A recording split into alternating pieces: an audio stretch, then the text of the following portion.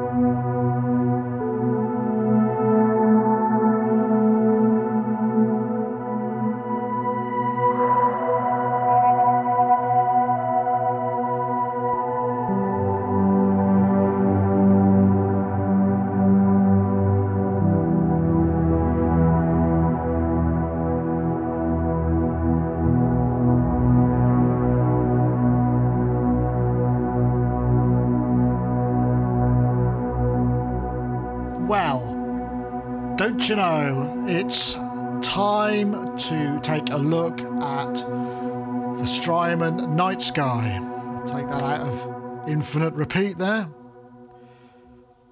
Now, those of you who know my fondness of large reverberant spaces will probably know about Strymon. Strymon are kind of the granddaddy of these kind of massive modulated reverbs, them along with Eventide. But Strymon sort of came in on the scene and created with the Blue Sky, this sort of, they kind of almost coined the Shimmer type of effect. And this Strymon Nightsky is called a time-warped reverberator, and it's a dedicated pedal which incidentally is almost the same colour as the Cobalt here I've got, which I'm using to feed it, which is a really simple, just using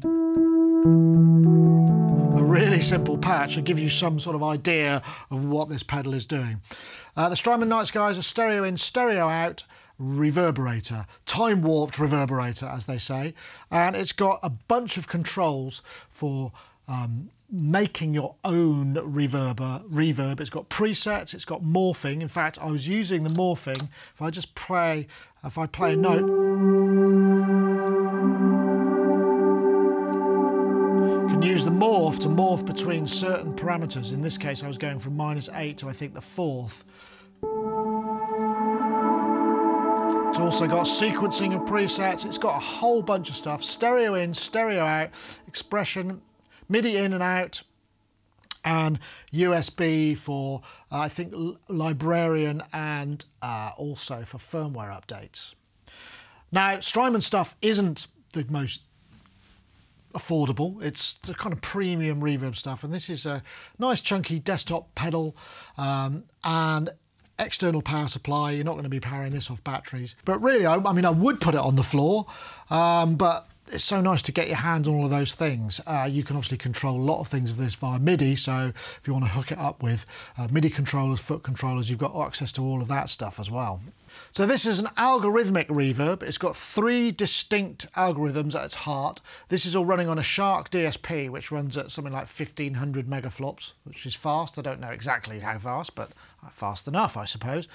And then we've got these 3 distinct sections. This is, like I say, the reverb section with the 3 different textures.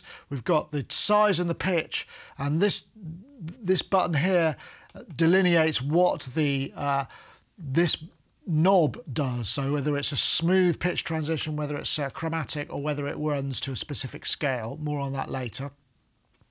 We've then got this kind of shimmer and glimmer engine, and the shimmer is that kind of gives you the cascading and pitch affected reverbs which work on the sort of the feedback loop, and there's also a little bit of chorus and modulation in there, and the shimmer can work on the input or the regeneration. There's also a glimmer engine which kind of adds additional harmonics. There's indeed also a drive circuit which can be pre-reverb and post-reverb, which adds quite a lot of saturation.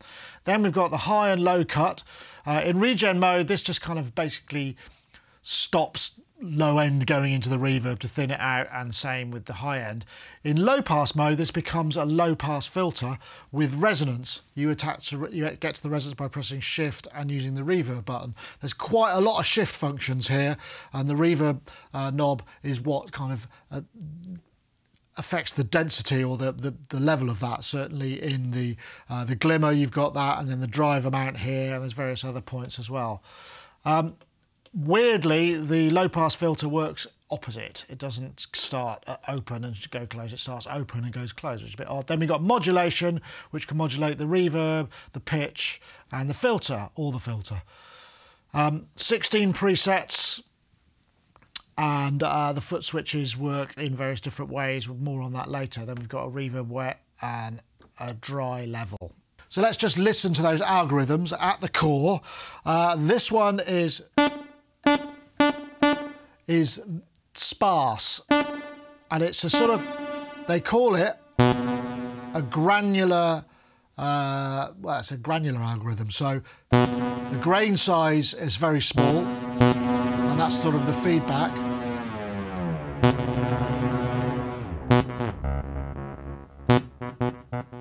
So it's like an echo, but it's a lot more complex than that. And we can add the shimmer to this as well. So I'm currently in the middle.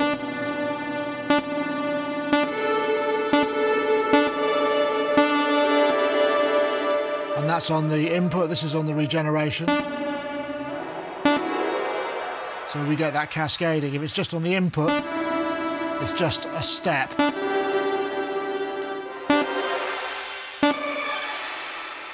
Some really interesting. Let's take those. Oops, just switch sparse there. So let's now go to bring in the glimmer.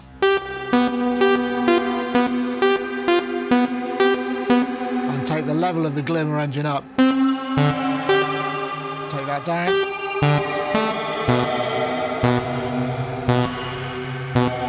So you can hear it affects kind of the harmonics of what's going on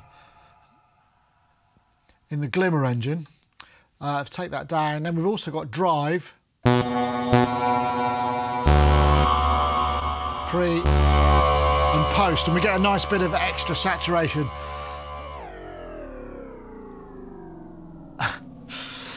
Right, next up is the density engine, and this is more like a plate. This is perhaps the most realistic one. Let's take the glimmer out and the drive out.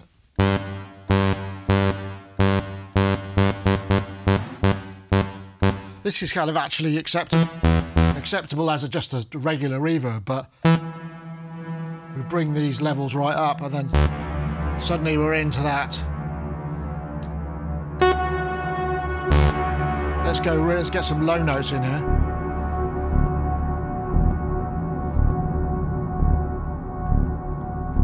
And you hear that starts to bring the low end cut off, and then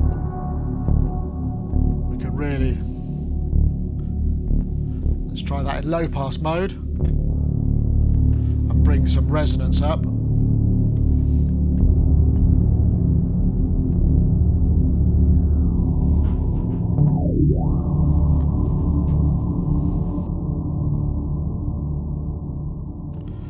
So that gives you a really kind of epic length. I mean, it just goes on and on and on forever. In fact, this review is going to be it's going to be really long because I'm going to have to wait for all of the tails to go. No, perhaps I won't. Right. Again, now adding. Let's take the low pass off this. That's nice, and then bring the shimmer in.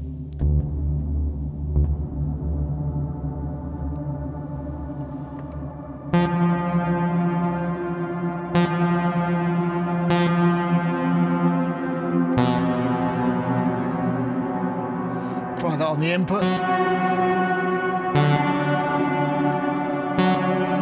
Bring the glimmer in. Oops. It's that button for glimmer level, sorry.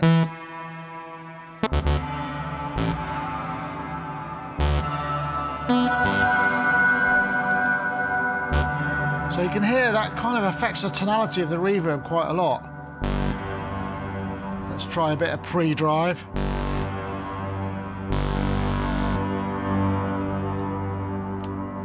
Let's affect the level of that. Yeah, we're getting into Zimmer, aren't we?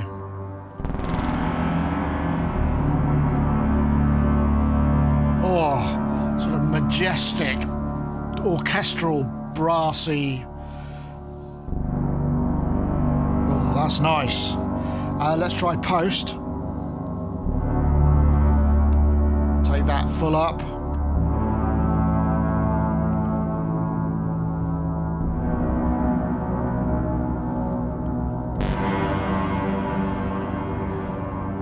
Oh, that's... I mean, it's hard not to just stand there and go, isn't that lovely? And that's the thing that's really interesting about this. It's almost like an instrument. It's like a synth in many ways, you know, because it's got filters. I mean, if we now take this sound and start modulating the filter,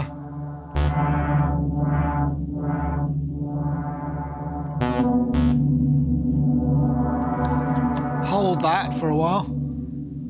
So now we've got that infinite hold. Oh, I need probably a bit more. Yeah, there we go.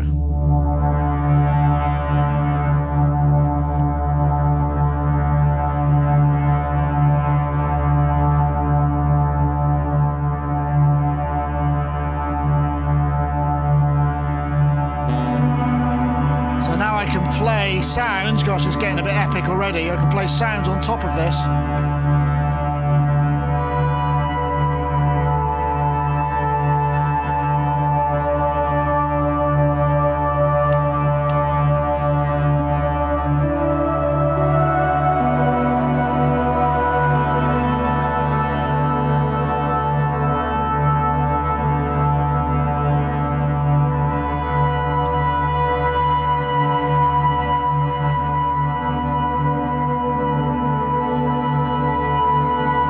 See, what's happening is when I hit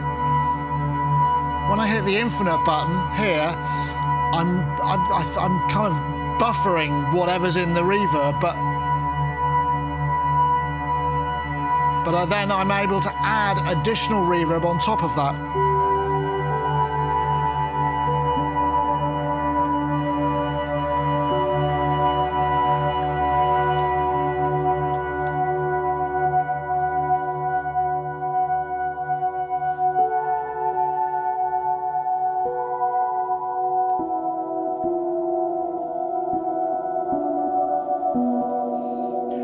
It's instant soundtrack work, this. I mean, like I say, it's going to be quite hard to get through all the features of this because everything, it just sounds so lovely. Let's take the infinite off. Oh yeah, we've got another algorithm to look at. And you can hear that's with the, not maximum length, but we'll take that down.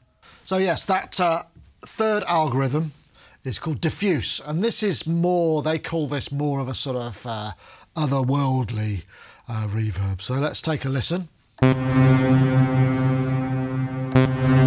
Start off really short, actually. One thing I didn't mention, on all algorithms, pressing and holding the button and adjusting the reverb changes the pre-delay time.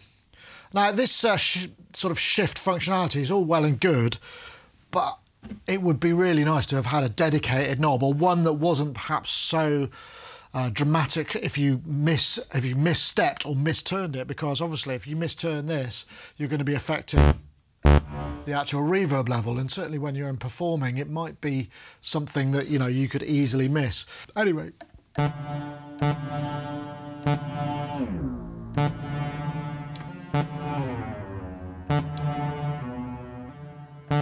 Again, this affects the steps of the smooth pitch / size, because this is a modulatable feature.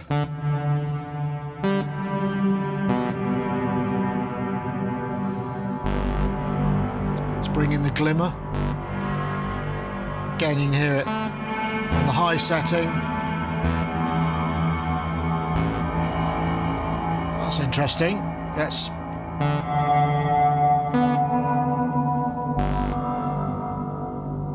quite an interesting sound.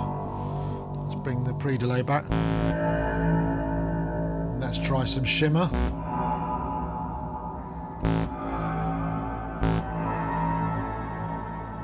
Take that.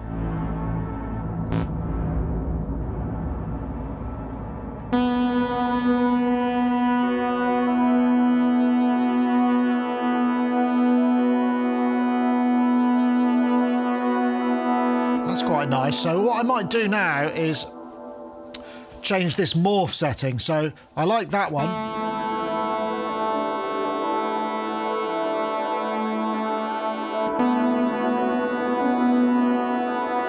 Let's have that one. So to change the morph setting, you press 2 and 7 together.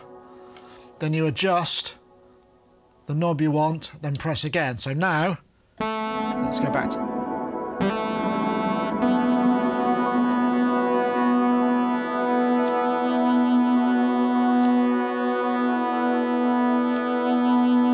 You can hear just about that there's those two sets. This is stored per preset, which is kind of cool. So you've got two kind of, by pressing and holding.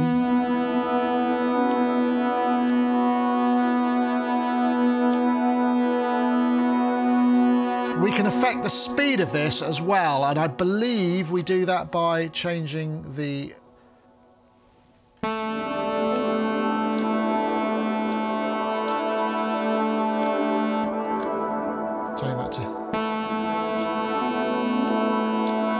Yeah, so we can affect the speed of those transitions by, again, the shift and the reverb.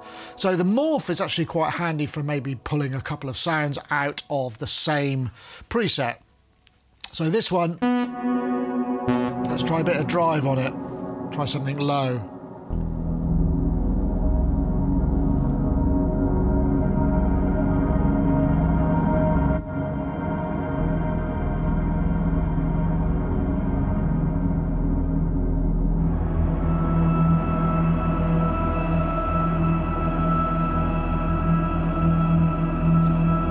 That,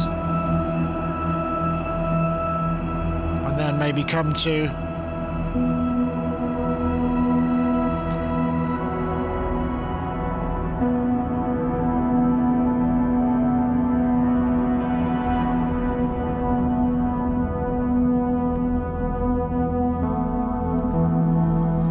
what happens if we modulate the filter now. The reverb.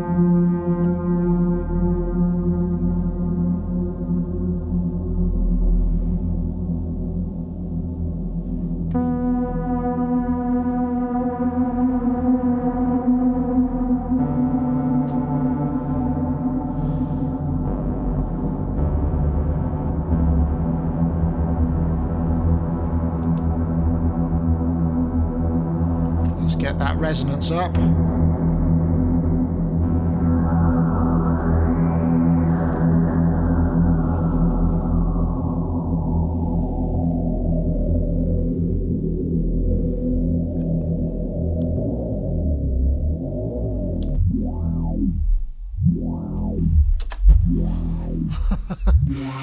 God, that's huge, isn't it? It sounds like a synth. I mean, it really does. And obviously, I'm just putting, and that's what I'm putting in. So essentially, any kind of crappy sound into this, as long as it's got some frequency range, is going to sound epic. Rear connections, 9-volt on the DC connector, large MIDI in and out, mini USB, expression pedal input, left and right out on stereo, plus a switch to switch from instrument level, say guitars, and line level. Another neat feature is using the expression pedal. I've just got this continuous controller. It's a roll and sustain that has in it a continuous mode. I've plugged it into the back of the unit here, and now I can basically set it up so I press and hold 1 and 8. I depress my pedal and up, and it basically shows that it's getting the two extremes. Now what I can do is I can set, this is an up sound, so I'm going to set the settings to here for this. I could adjust any of these knobs. Then I press the pedal down and go, right, I want that to be here and I want that to be here. So now I go back to my preset. So now I've got the ability to do this. If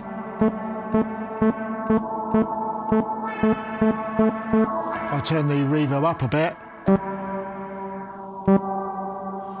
So what's actually happening is I'm adjusting in real time the filter and the interval via the foot pedal, and I can store that in each patch. So you can actually have the pedal interact with these patches in a very creative way, which is great for live stuff as well. There's also another mode where you can get, they call it a multi-switch, which I don't know whether that's a Nightsky, a Strymon thing, but you can use it for other functions such as cycling through patches and changing. So you can get a lot of foot control going on just with some extra hardware. So like I say, only real criticism is so far is the fact that we have to use this knob for these shift functions, and they are a little bit tricky to remember from time to time. But I'm liking the essential, the sort of basic sound of this unit. When I first heard it, I was thinking, oh, it's not that impressive. But actually, the more you put into it and the more you play with the tonality of the sounds that go into it, and the fact that you're able to really quickly just drop this infinite in and out, and that's great for building up these textures. I mean, with this and a synth, you know, you could jam an ambient gig. You know, this and perhaps even just a mono synth, you could jam an ambient gig, which is kind of saying quite a lot. But yes, you are paying a bit of a premium for this, but these performance features definitely kind of add a new dimension to how you might use this. I mean, obviously I'm using this primarily, well, only on a synth because, you know, I'm a synth reviewer, we review other stuff, but I'm sure there are plenty of videos out there of people putting guitars in there and whatnot, but this is going to focus primarily on the synth. So let's take a look at some of those other functions. Okay, let's get into sequence mode. So we'll just press this. This is the sound I have. Now, to get in sequence mode, I press and hold this guy. Let's just go for a 4-step. We've got up to 8 steps. Now, 4 steps. So I'm going to press and hold this. They suggest you should have something in the buffer. So now I'm going to go.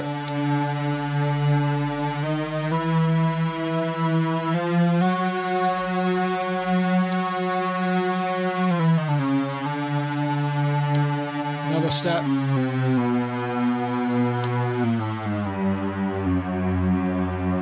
So now I think I should be able to play this.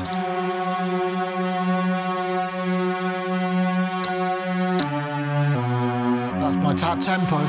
So you hear what's going on there. So now I can play.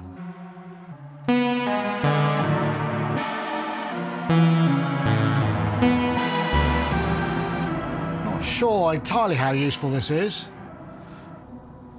Let's take that now.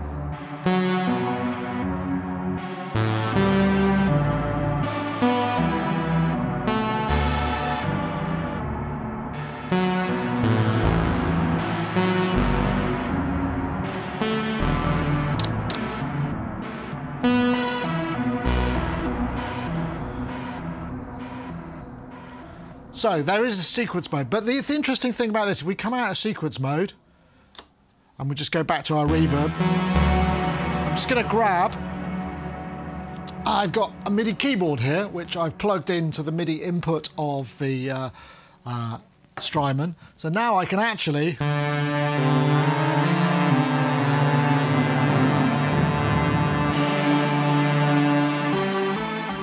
play, trigger those notes values, which is essentially this knob here from a MIDI keyboard. Again, I can't immediately think of something really particularly enabling to do with that, but it does enable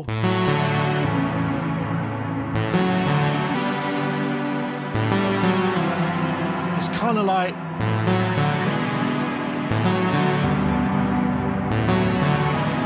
it's almost like a kind of sampler, isn't it? It's got that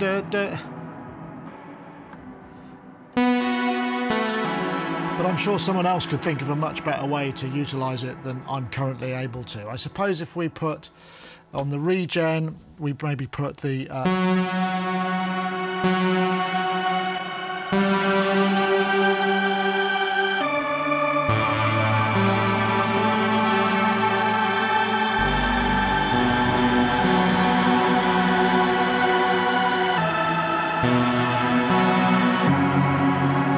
yeah, not sure. Feels kind of like something kind of cool, but I haven't quite figured out what to use it for, but it's there. So again, you know, coming back to the MIDI implementation, there's a huge long list of all the parameters that you can access via controls. So, you know, you could hook this up into a live setup and have something via your MIDI controller or automation via your DAW to do very specific features and automate those. That's actually quite cool. We can also set a glide between these. So if I just press go,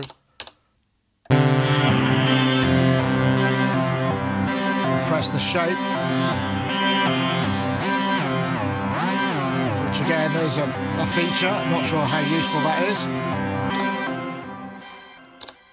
So another thing to test is the envelope follower, because we can switch this into envelope mode.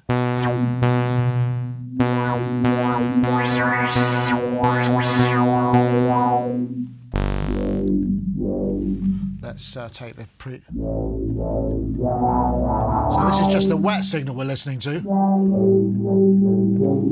Let's bring the resonance up. Bring the resonance down. Let's get that right up there.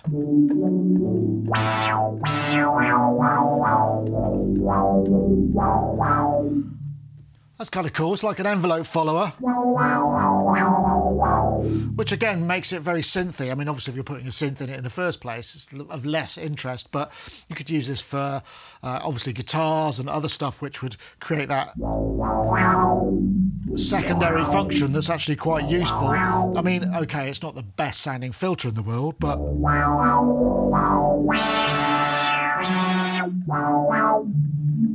what's it say? Sound like I'm...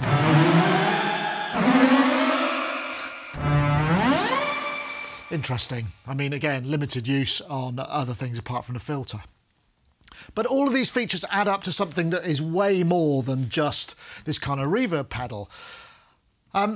Yes, the Strymon stuff does have this kind of premium to it, and that's the one thing that, you know, you could say, well, I might be able to get a Valhalla Shimmer or something in plugin form, and yeah, you could, but you wouldn't have this dedicated piece of hardware that allows this performance mode, and it's very quick to get. And these sounds are really quite pleasing. I mean, I'll play some more examples on the playout, because I think, you know, once you start jamming with it, that's when it really comes to life. You can find yourself just lost in this little lovely soundscape, and that's really appealing.